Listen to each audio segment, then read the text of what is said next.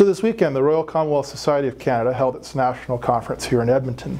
We had delegates from all over the country, from each province, as far away as Prince Edward Island and as close as British Columbia next door.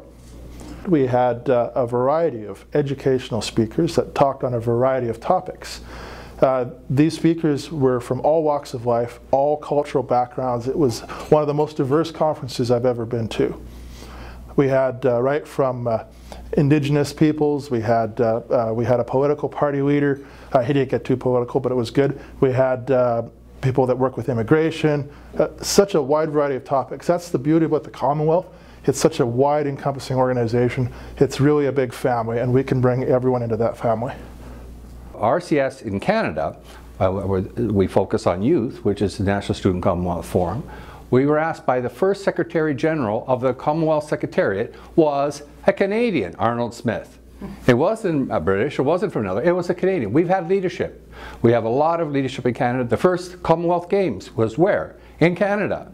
So that's what we do. It's important for us to express our international leadership, but also we owe the very concept of Canada to the concept of come participate. You're going to enjoy also our social events.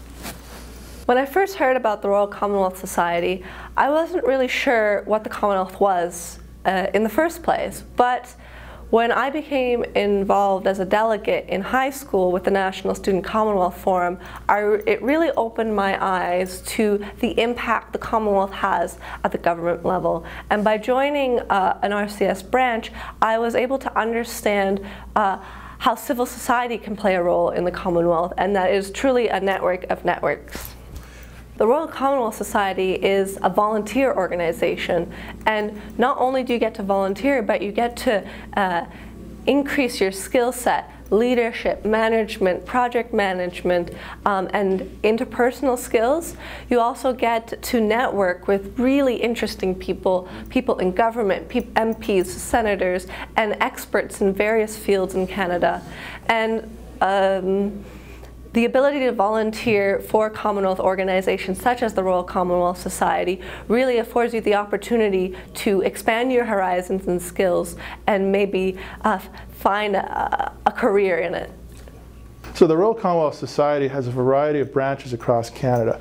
Now this is really neat because each city can do its own thing, and we work on a consensus model. So RCS Canada is a way for those different branches to work together on items of common cause. But what's really cool about the consensus model is we don't force anyone to do anything against their will. We don't have a majority vote, rules, any of that stuff. Each member, each participating member has to come to a consensus and agree on an idea, and then we can move forward with it.